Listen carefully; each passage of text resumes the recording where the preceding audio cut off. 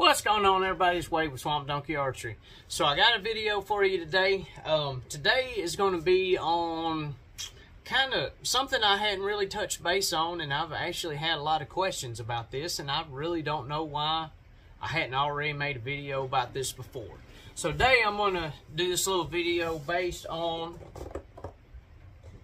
Genesis bows. And kind of like the NASP program and stuff like that. So some of y'all have asked me, hey, what's a good bow to start my kids out on without dumping a bunch of money in?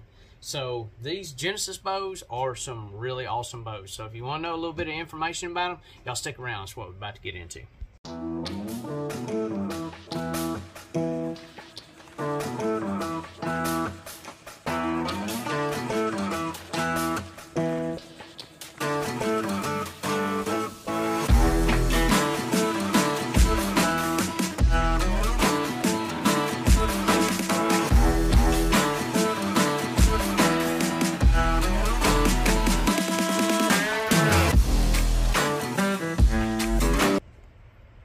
Alright, so as I said, we're going to get into a little bit about these Genesis bows. Before I get into it, how you folks doing?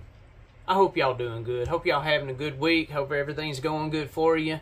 If not, keep your chin up. It's going to be alright. We're going to get through it. So, anyhow, before we get into this video too far, y'all be sure and hit a like, thumbs up on this video, subscribe to my channel if you hadn't already done it. Let's get into it. So, the Genesis bows. I have had several folks ask me over the years, what's a good bow to kind of teach my kid to shoot without having to spend a whole lot of money on them? And like I said, I've never really got into these. Usually whenever I think about a bow to tell a kid to start out on, I automatically gravitate towards some type of compound bow because that's kind of the go-to thing nowadays.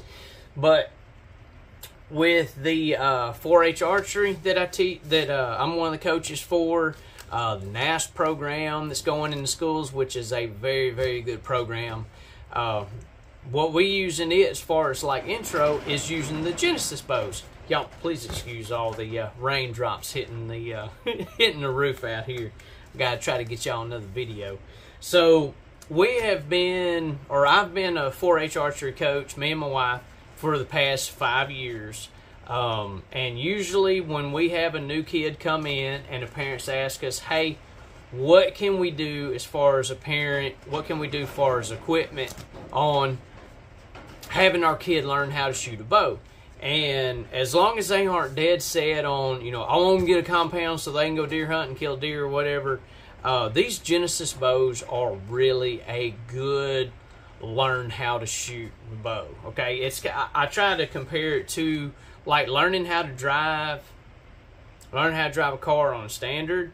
So if you learn how to drive with a standard, you can drive anything. So if you can learn how to shoot on one of these Genesis bows to begin with, you can pretty much shoot anything you want, because these Genesis bows, you can teach your core form, you can teach stance, you can teach repeatability, consistency, and stuff like that, and not have to worry about, is my peep sight lined up, do I use the right pin, blah, blah, blah, all that. And they're just a lot of fun to shoot. So I just got one in for a friend of mine, his granddaughter actually. We're going to take this one out the box. I'm going to show you some of the errors, some of the different equipment to go along with it. So, yeah, here we go. So this is the standard size Genesis bow. They make a standard, which is this size, and they make a mini that will fit a little small kid. Let me get something we can kind of cut this off with. Let me just say. We need to cut these. Whoa. We need to cut all these zip ties off of here. So I'm going to say it was Matthews and Mission kind of teamed up and come up with this Genesis bow. It is a one size fits all bow. It don't matter if your draw length's really short, a little bit longer. This bow will accommodate any size person. Of course, this is a left-handed bow. They only go up to, I'm going to say it's like 20 pounds. You can back them all the way off to about 10. You can back these things off to where you can just about hold them and it'll draw itself back. So you don't have to be super strong to shoot these things. Like I said, it teaches core form. It's going to adjust like any compound bow. You have your limb bolts right here. And I'm wanting to say you can do, if you're bottomed out, you can back it out. It's like 5 turns, I want to say. I'm trying to look here, see if it says anything. No. But there's a certain amount that you can back out on these to get them dropped down really, really low where any kid will be able to do it. As far as stats on the bows, 35-inch axle bows, 7 and 5-inch brace height. Draw weights is adjustable from 10 to 20 pounds, like I said, up to a 30-inch draw length. So you can take a little bitty kid, shoot this thing all the way up to an adult, almost an adult. You know, you can get out 30 inches, okay? I mean, I don't even shoot 30 inches. I shoot 29. Like I said, they're really simple. These are set up, like I said, to teach form, repeatability, and stuff like that. You shoot this as a bare bow. The NASP program, you don't have any sights, you don't have any marks on your riser to use as a reference or anything. That's kind of the same thing with our 4-H archery that we coach. These bows do have the threaded holes where you can mount a sight on it. You can mount a different style rest on here. But just coming the way that they come out of the box, it's got this little flapper style rest. It's got this little plastic sleeve right here. With the 4H, I usually change this out to like a brass knock set. But I'm wanting to say with the NASP program, you either have to keep this this little plastic knock set on here or tie knock set on. You can't do brass knock sets. So as far as the bow, they're straight up, they're simple. It looks a lot like a compound bow. You got this fairly aggressive cam on the bottom, a little wheel on top. But when you draw this thing back, it doesn't have like a breakover like a compound bow. It's going to be the same weight, pulls kind of like a recurve. Same weight all the way back, no breakover on it. Like I said, they're really simple. There's not a lot to confuse a new shooter with this. Like I say, it is just about teaching your form and shootability with this. So this is a bow, like I said. Of course, this one is a left-handed. Brings more off this label here. It's a compound bow designed with 0% let off, as I said.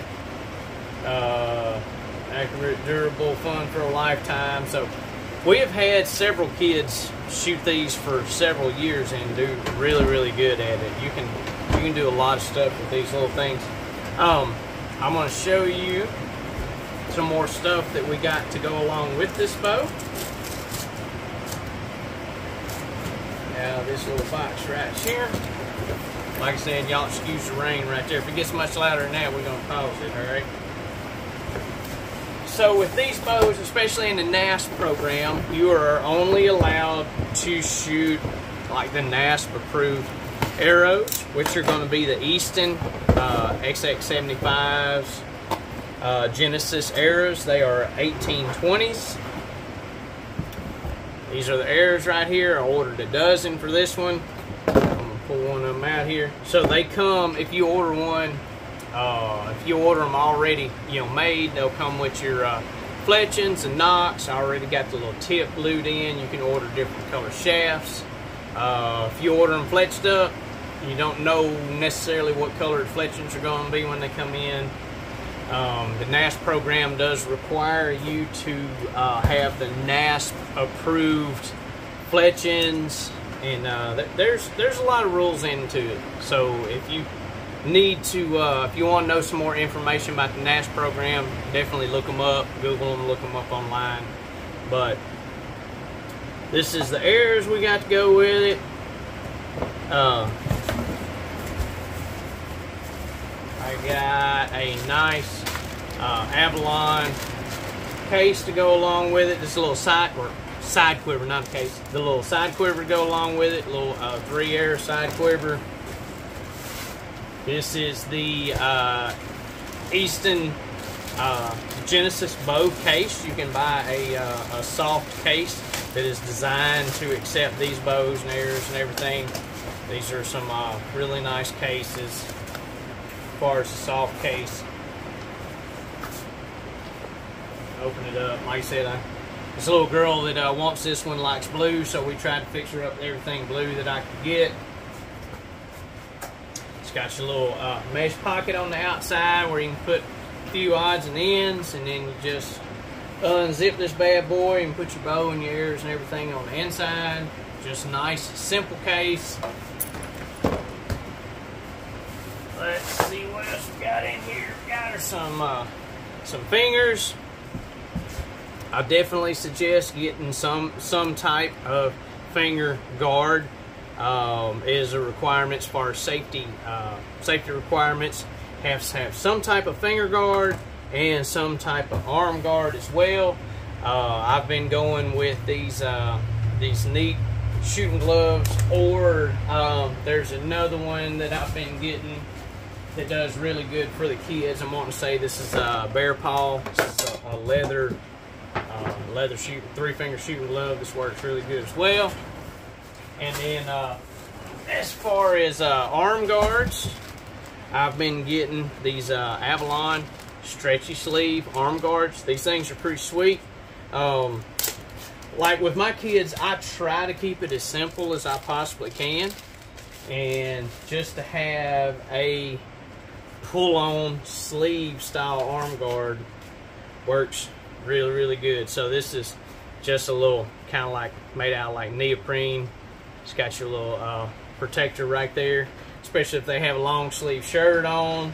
You can just grab your shirt sleeve. I'm not going to pull it all the way on because I don't want to stretch it all the way out, but it just slides on. You get the idea of that. You can slide that up right here on your forearms. Requirement to have a arm guard of some sort. I want to say that is all the equipment that you need. So the setup on these Genesis bows, there's really nothing to it. You have the little flapper rest here. You're going to set your knock point, whatever. I always set mine level, maybe just a little knock high on level. Can't really tune these things because you however you're going to release with your finger is going to dictate a lot on how that air travels. Other than that, I guess that's really about all I have to say about these. These are, like I said, kind of one of the best things to learn how to shoot on. And it's usually pretty easy to find somebody else that is looking for one of these whenever you're done shooting one of them and want to move up or something like that, go to a little different bow. There's always somebody looking for a little Genesis bow. So yeah, I guess that's about it. I really didn't have a whole lot to say about this, but I did want to introduce what these were and you know, kind of a little bit of information about them. I guess that's it. So y'all got any questions? Y'all hit me up in them comments down there. Shoot me a text message, whatever. Look me up on swampdonkeyarchery.com. It's got all my contact information on it. Find me on all my social media platforms, swampdonkeyarchery.com, or Swamp Donkey Archery on Facebook, and Swamp Donkey Archery on Instagram. Other than that, guess y'all have a good one. Try to stay dry, try to stay warm. Catch y'all on the next one.